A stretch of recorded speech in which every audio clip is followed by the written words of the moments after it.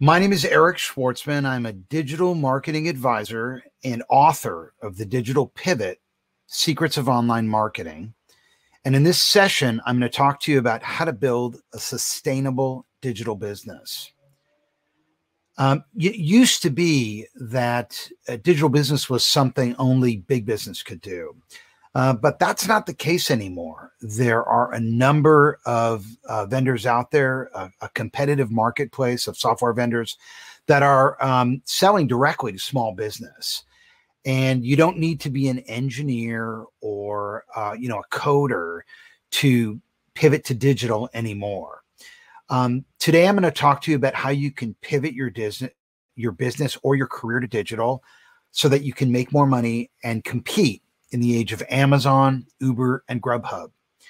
And at the end of my talk, I'll tell you how you can download this presentation, as well as a copy of my book, a free copy of my book, The Digital Pivot, Secrets of Online Marketing, with a foreword by New York Times bestselling author David Pogue.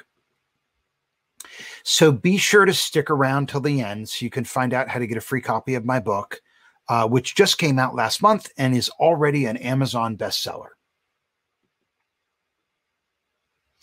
So let's talk about digital media. You don't have to be a screenwriter to produce a movie or an architect to build a house, and you don't need to be a software engineer to use digital media. You really just need to understand the sequence of events and specialties involved, because producing a movie or building a house has a logical order, a sequence of events. And the same is true with a digital pivot. Motion picture production starts with a script, a screenplay. Constructing a house starts with an architectural plan. And a digital pivot starts with a website, because social media is really a waste of time if you don't have a way to convert followers into customers. There's no buy button on Facebook. And even if there is someday, I would expect to pay a hefty commission on that sale, just like Amazon resellers on their marketplace and restaurants selling through Grubhub do. Now, it's one thing to pay a 30% commission to acquire a customer through Amazon or Grubhub, but paying a 30% commission to retain a customer is unsustainable. So getting your website right is your first priority, because there's no sense trying to get people to your website if you're not prepared to convert them into customers. So the logical order for a digital pivot starts with owned media before social media before earned media, and earned media before paid media. But exactly what is owned, shared, earned, and paid media anyway? And why are these distinctions useful? So I started in public relations. I worked at the Academy Awards, the Grammy Awards, the Emmy Awards, and my clients included Britney Spears and the Pussycat Dolls. And the way it worked is I'd go with them to award shows, and then if they won an award, I would meet them backstage in the wings and escort them through the event press room. So backstage at all these events, the Academy Awards, the Grammy Awards, and the Emmy Awards, they have event press rooms, and they divide the space up into 4 areas. There's an area for photographers called the photo room, an area for journalists called the newsroom, an area for TV reporters called the broadcast room, and an area for networks like MTV and BET called the one-on-ones. Now, back then, media categories were distinct, but that's not the case anymore. News media outlets today move content in a variety of formats. Everyone does every media format. Networks like MTV have TV shows, websites, podcasts, and social media profiles. So organizing media by format is no longer useful. Instead, today, we organize media by channels, because the media formats have converged And what's left is owned, shared, earned, and paid media. So let's break them down in the order in which you implement them so that you understand how to conduct a digital pivot. The foundation of my digital marketing pyramid is owned media. Now, owned media is media you own, usually your website, but it could be a custom mobile app too. Getting owned media right involves four things. One, you have to be able to measure website activity. You have to have analytics. Two, and this sounds complicated, but it's not, you have to have interoperable, cross-functional tech stacks, which is basically just a fancy way of saying a bunch of different software products that talk to each other. Three, you have to be able to configure those stacks to automate as many workflow processes as you can, because that's the value of integration.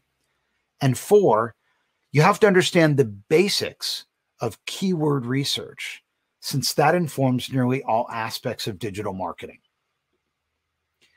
So owned media is analytics, stacks, automation, funnels, and SEO stands for search engine optimization.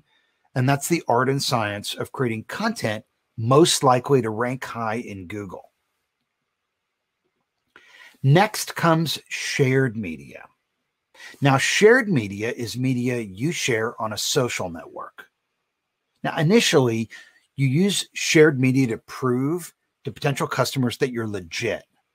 Because when people come to your website, they click over to your social media profiles to see if anyone's paying attention to you. But here's something most people fail to realize. Your audience on shared media is not your audience. It's the social network's audience. And they can take it away like they did to Trump without a moment's notice. And there's nothing you can do about it. So you're really performing on a rented stage.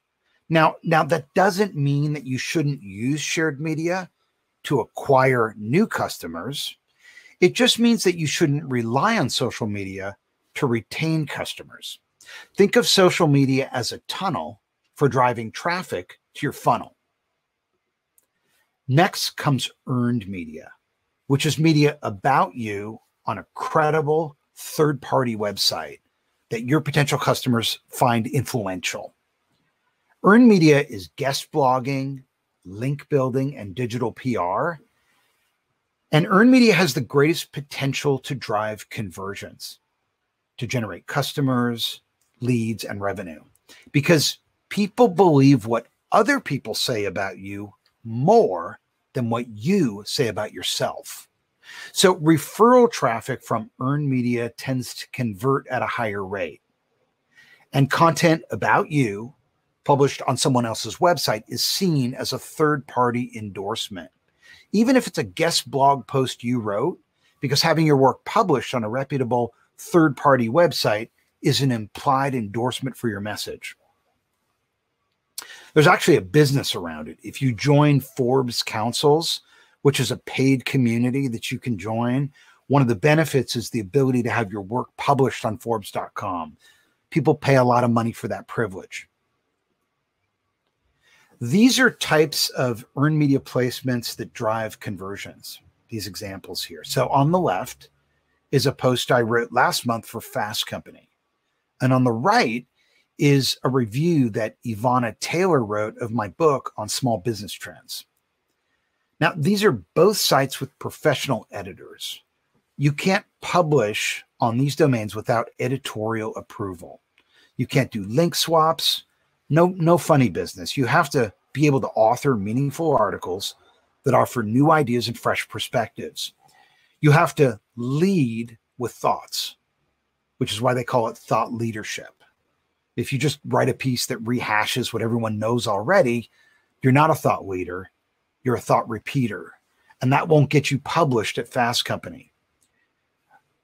Earned media is media coverage you earn on a credible third-party website. And the last channel is paid media. Paid media is online advertising. which is media you buy on someone else's website.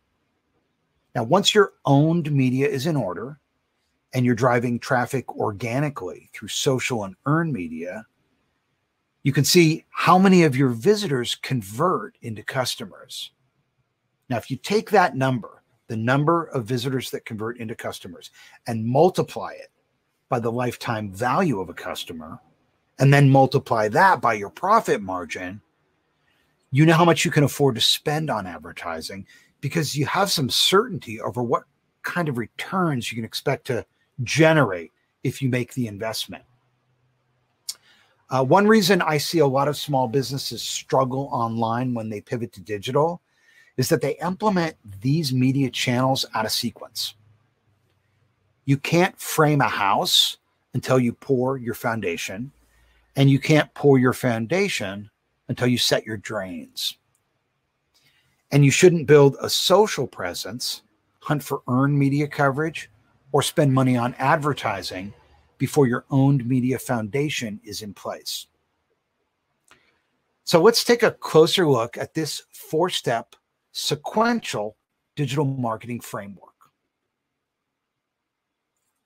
So in this example, you see a funnel at the bottom, which is your website.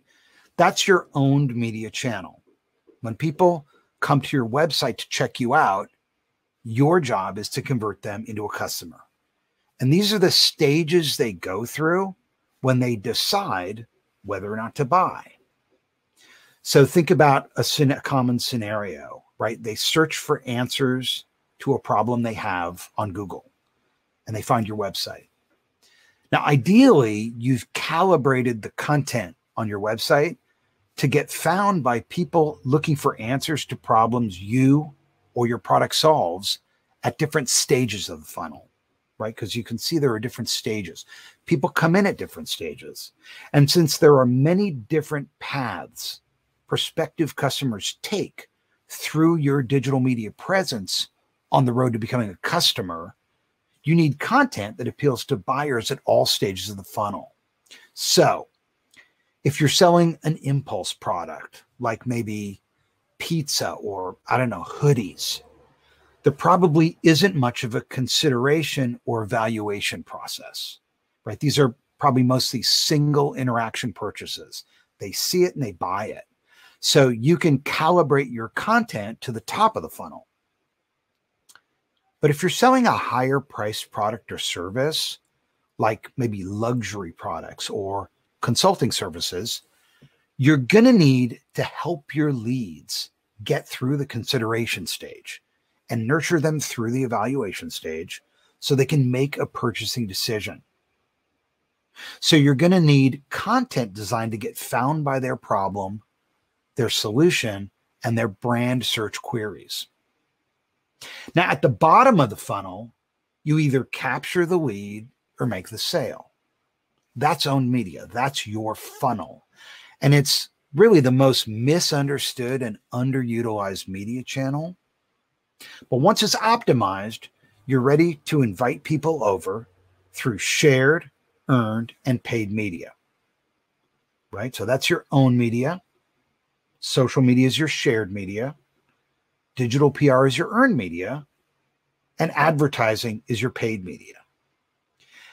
For small business owners or entrepreneurs who are launching new sites or pivoting to digital, owned media is what people typically need the most help with. So let's dive deeper into the basic building blocks of an owned media presence, which are analytics, stacks, which I'll explain in a moment, automation, which is what it sounds like, and funnels, which are conversion paths that are designed to capture lead records and sell stuff. So don't let this scare you away. It's just a screenshot from Google Analytics, which is a popular free platform for measuring activity to your website. Now, you can't optimize what you can't measure. So analytics are really where you need to start when you do a digital pivot.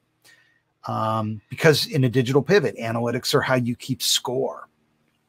Now, this graph from one of my clients' websites shows the number of digital interactions before a prospect becomes a customer. So what you can see is that of the people that came to their website and bought something, 43% of them did so on their first visit, 20% bought on their second visit, and 7% bought on their third visit. So 70% of purchases occurred in the first 1 to 3 visits. The remaining 30% required 4 or more visits before they made a purchase. Now, on the right, you can see traffic sources where it says MCF channel grouping, right? Those are the channels, the media channels to which the purchases are attributed by percentage. Direct is basically unknown, so let's take that off the table. And let me explain to you what these channels are so you know. It's pretty straightforward. Organic search is people who searched Google and clicked a link that was not an ad. Referral means that they came from someone else's website, so that's earned media. Email is email marketing campaigns and autoresponders. And social network means shared media. Analytics are foundational to digital marketing, but the dirty little secret of analytics that no one talks about is this. So you're launching a new site, but it takes time to build traffic. Depending on your resources, you're looking at 3 to 6 months before you start seeing much traffic at all.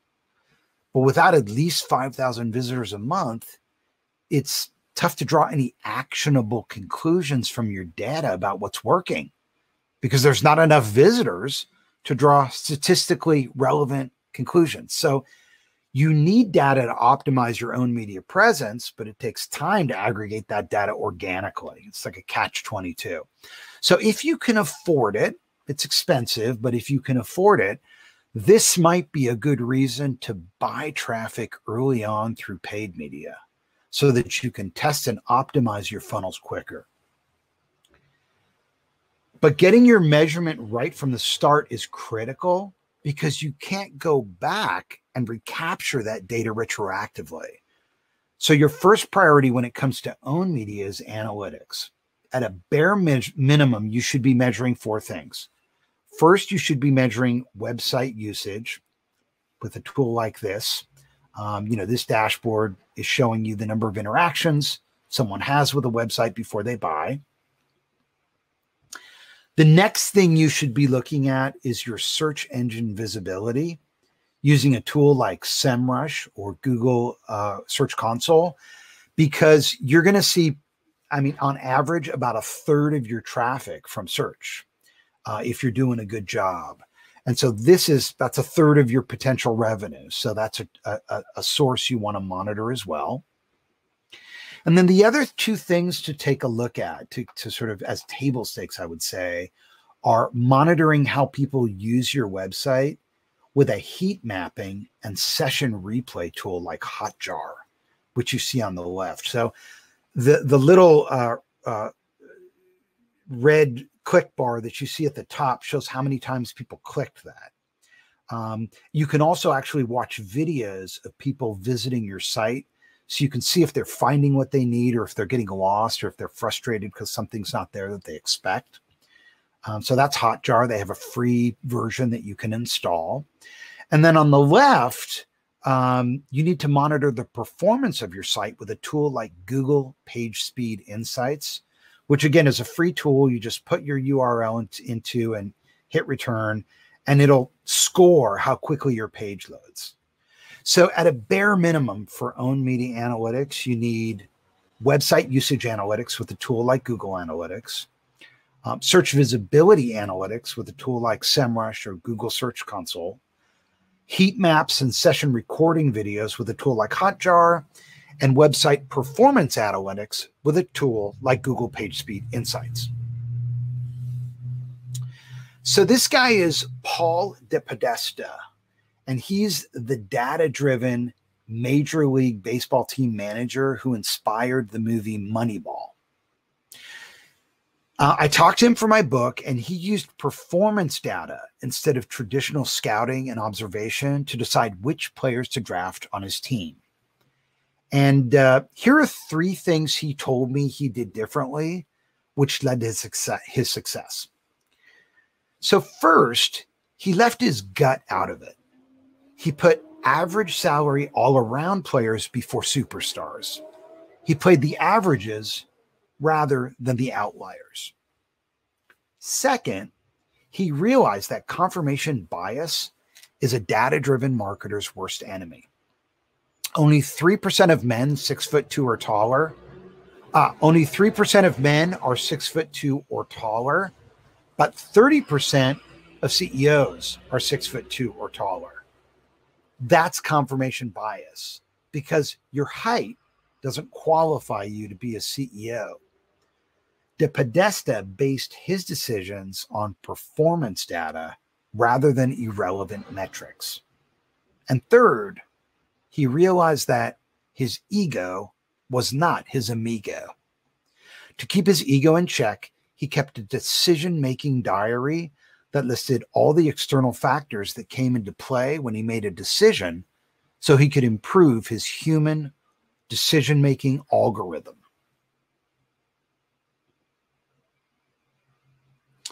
So the next thing to think about with own media optimization is the concept of trust. Optimizing your own media presence also means winning the trust of website visitors and Google. So think about when you're searching the web for an answer to a question or a solution to a problem. Consider how you evaluate a business you've never heard of when you visit their website. You may not even be conscious of it, but you evaluate websites for trustworthiness instinctively by considering these 6 factors. Right? First, you judge the look and feel of a website based on popular design trends. Right? Is the visual style up to modern standards, or does it look old? Web design style changes every 4 years or so you need to keep your site current. Now, I've included a link to Andy Crestodina's blog with research on what exactly constitutes modern design standards, so it's not a subjective debate. If you joined us late, I'm going to give you a link to where you can download my slides at the end of today's presentation. Let's take a look at the other 5 factors. So next, is the site secure? Is there a valid SSL certificate in place? That's the little lock that appears in the browser bar. Are you using mostly stock photography, or are there real images of your products and your people? Google says that content originality plays a role in determining page quality. So photography could negatively impact your page quality score if you're over-reliant on stock. Since Google determines page quality partially based on expertise, authoritativeness, and trustworthiness, build out your bio pages so they have the same kind of detailed information that's on your LinkedIn profile. List out your academic degrees, professional credentials, any published works, any industry awards, really any third-party achievements that qualify you as an expert. Now, for WordPress users, and if you're not familiar with WordPress, it's a very popular content management platform for powering a website. For those companies that are using WordPress to power their website, you can search optimize your bio pages by adding what's called schema with Yoast's FAQ block. That way, you can win the trust of site visitors with facts instead of flourish, and Google by giving them schema that they can index. This module is pre-built and ready to go, and using it on your bio pages is an easy way to make your site more trusted in the eyes of visitors and Google. Now, if you joined us late, Today's presentation is based on my new book. And at the end, I'm going to give you a link to where you can download a free copy. So if something's unclear, you can download the book and get more clarity there. And the last two ways that you can optimize your site for trustworthiness is if you're selling to other businesses instead of consumers, you can win the trust of site visitors with client testimonials and logos. If your website runs on WordPress, again, which as I mentioned earlier, powers more websites than any other content management system in the world today. For testimonials, I like the Beaver Builder module called UABB Testimonials. And for client logos, I like the Power Pack Grid and Carousel module.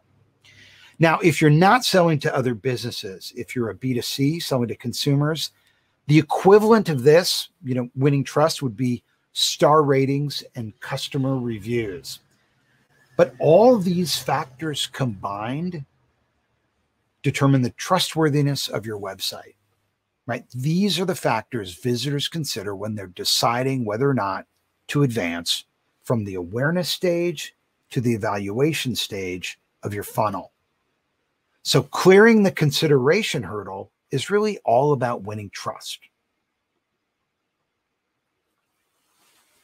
So a lot of small businesses trying to figure out digital launch a website, and then they become disappointed that it doesn't generate business. And they're not sure why.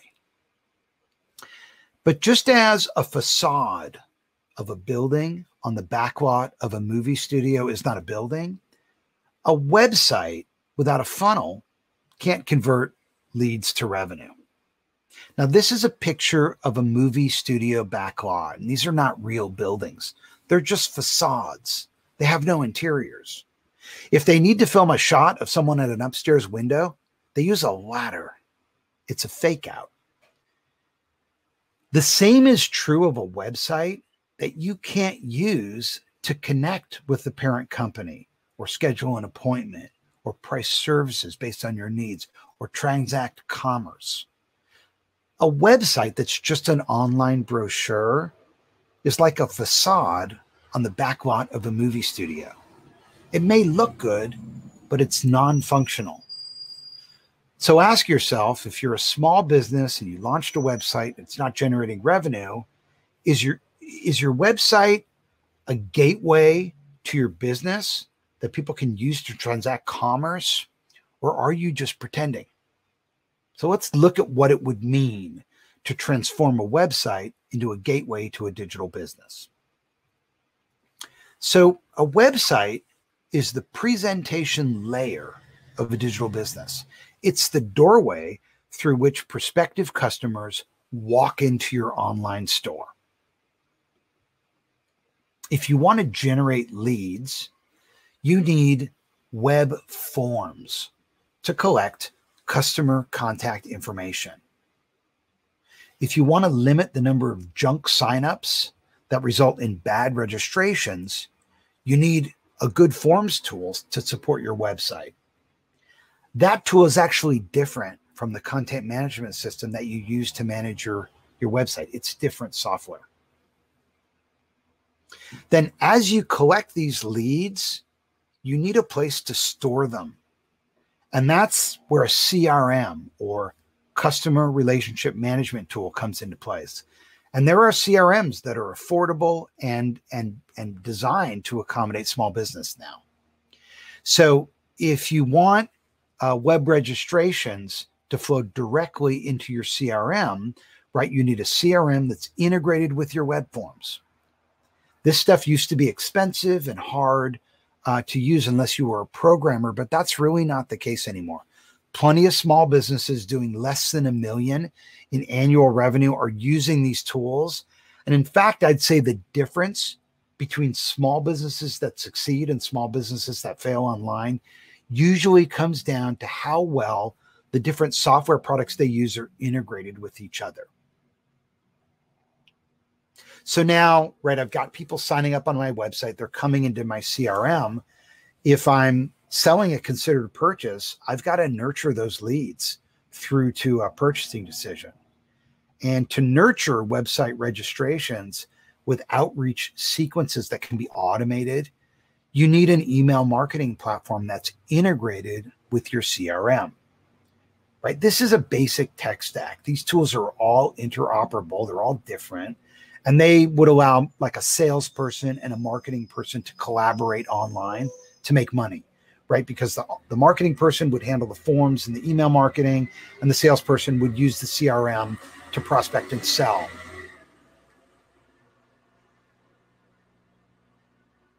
And then, if you can tie in analytics, then you can start to, get hard data about the type of activities that people are performing on your site. So like before, when I was showing you the Google Analytics slide, that information was all anonymous, right? I don't know which leads converted there. I just know rough numbers and percentages.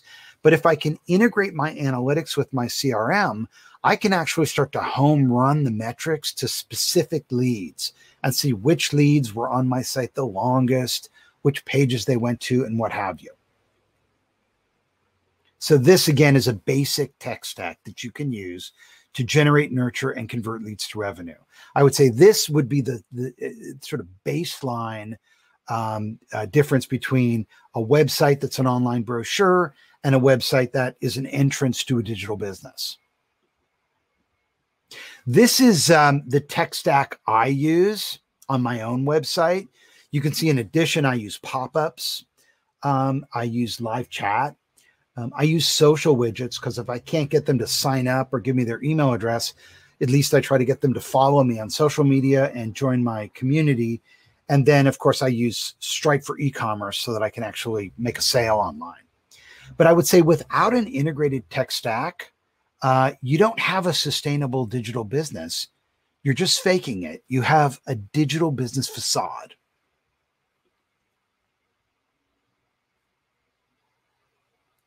So tunnels are how people get to your website, and funnels are how you convert visitors into leads and leads into customers. And this is the tech stack I use to convert contacts into cash. So let's take a look at what these tools look like on the front end. Okay, so this is a screenshot of my website. It's a busy screenshot, so let me break it down for you. So item number one is the top screen banner, the red banner that says free digital marketing webinar. And item number two is the green email sign up slider with my picture on it in the bottom left there that says get exclusive marketing tips. Both of these pop-up conversion widgets are powered by a tool I use called Opt-in Monster. Again, I don't have to be a coder or a programmer to set it up. I can integrate it with a WordPress site by pointing and clicking, dragging and dropping. And I can integrate these conversion widgets with my CRM and email platform. So leads that are generated through the pop-up widgets go directly into my CRM automatically. And then item three on the right-hand sidebar there, right? Those three pieces of art. These are all gated content marketing offers.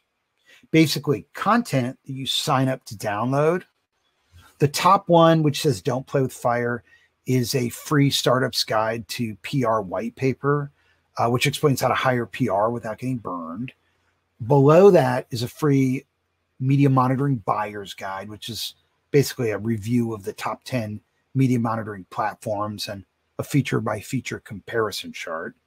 And then below that is my Secrets of Successful PR white paper, which is basically an insider's guide to hiring PR or agency or freelancer. And if you want to download any of these reports, they're at the link on this below on this slide.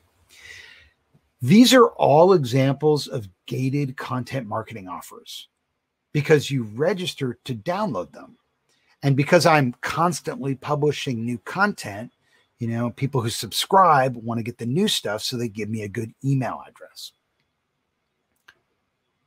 Here's an example of a 3-page conversion funnel for a gated content offering. Now, in this case, it's my Essential Digital Marketing Skills Report, which has the most in-demand digital marketing skills today in order of importance. So the first page in the funnel has promo art. You see I've got the dotted line around it that advertises the report. So if you click on it, you're directed to the second page in the funnel, which is called a landing page. And a few quick things to note about landing pages. So the landing page has no header or footer menu. So the only action you can take is filling out the form. The graphics and colors on the promo art match the graphics on the landing page so that when someone clicks through, it meets their expectations. And then you see logos of media outlets I've been published in on the bottom to convey a sense of trust. So you can see, obviously, if I've been published by these outlets, I'm not, a spammer. And after you fill them out and submit the form, the third page loads, which is an acknowledgement page to let you know that your request went through. Simple 3-page conversion funnel. This is how you convert content into contacts. Well, what happens next? Then you get the white paper sent as an attachment to an autoresponder email. So I don't get an email that I then have to respond to manually. Your lead automatically goes into my CRM, which is synchronized with my email marketing platform, and it sends you out this email. I prefer in my email autoresponder messages to just go with plain text. I know a lot of people put images in there, but I want it to look more like a personal email than a blast. Even though I think people know that it's a blast, I just don't want it to look like, a newsletter or an ad of some kind. So I prefer plain text. I also send these messages from my email address. So if you want to reply, it comes directly to me and I can engage you in a conversation. And I let you know that in the text of my email. In order to do this, though, your web forms have to be integrated with your CRM, and your CRM has to be integrated with your email marketing platform. And that's a tech stack, right? I told you I was going to explain tech stacks. That's a tech stack. Different solutions that are integrated with each other and have been set up to automate simple business processes like delivering a white paper download. Now, after the form gets submitted, a lead record gets automatically created, and I can see how much time on average they spent on my site, the media channel they arrived to my site from, and the first page they entered my site through. And this tells me a lot about how interested they are in buying from me and what specifically they're interested in. Collectively, these lead records are what form my sales pipeline. And if I'm a salesperson, I can start to sort this database by different factors to see which of the leads are most engaged, and I can use it to remarket and nurture these leads to move them through my sales funnel. This is a picture of my email marketing platform. This is an 8-message email marketing cadence, a series of 8 messages that go out over time that I use to nurture leads. And these are the first 3 messages in the cadence. Now, my objective here is to get leads to decide whether or not they want to do business with me. So in this case, a no is as good as a yes, because it means I'm not wasting energy nurturing a lead that won't buy. So unsubscribes are a good thing because it gets leads with no commercial value out of my pipeline. Better to get the ones that won't out of your pipeline as quickly as possible, because not all leads convert. Some will, some won't. So what? Now, if your CRM is integrated with your web presence and your digital marketing channels, You can score your leads based on digital activity and find the most engaged prospects. So you see, this is a lot more than just a website, right? It used to be only big business could afford these tools, but you can do this now yourself. And small businesses that are doing well online are using these tools. You do not have to be an engineer, not anymore. As I mentioned, there's a competitive marketplace of software vendors catering to small business, and you can learn to use these tools yourself. Here you can see that I'm scoring in the green bar. You can see I'm scoring the propensity of my leads to convert based on the number of digital interactions they've had with me. And this is the real value of an integrated tech stack. The ability to collect all digital actions that occur, whether through the website or email or social media, on your lead records, so that you can separate the warm from the cold leads.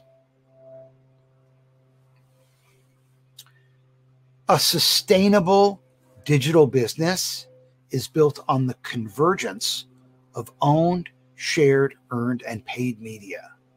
And in this slide, you can see how these different media channels overlap.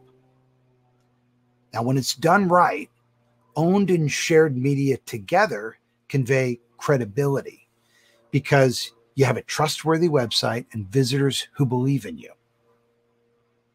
The intersection of shared and paid media is visibility, because if you buy broader reach, more people see your message and they assume you must be commercially successful if you can afford to advertise.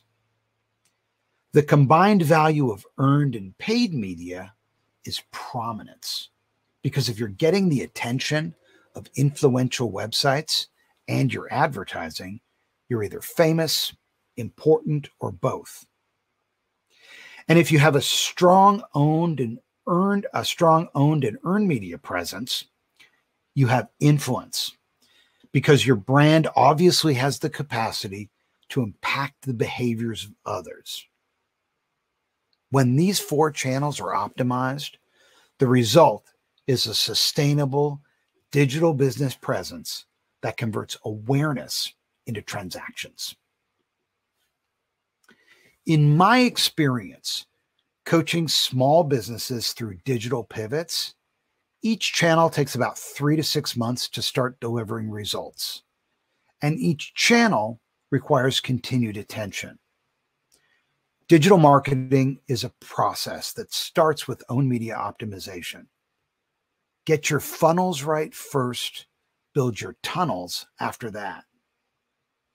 Now that you understand this framework for implementing a digital pivot, if you want to dive deeper, here's how you can download this deck and get a free copy of my book, The Digital Pivot: Secrets of Online Marketing. Thanks for taking the time to join me for this discussion on how to build a sustainable digital business. My slides and a free copy of my book will be available at ericschwartzman.com/small business expo for the next 24 hours. There are plenty of people out there who will promise to make you rich with YouTube ads or online courses. But digital business is not a get-rich-quick scheme. It requires ongoing commitment. But it is the future of business. So if you're at a crossroads looking to reinvent yourself or find a new opportunity, this is it. It's still early enough in the game to become a digital business expert and prosper in the age of artificial intelligence and e-commerce. But you need to diversify and modernize your skills. You don't necessarily need to be a specialist, but you do need general knowledge of how it fits together so you can quarterback a pivot. And that's what you'll get from my book, which is basically, a digital marketing MBA in a single book. And you can download a free copy at the link here, ericschwartzman.com/small business expo.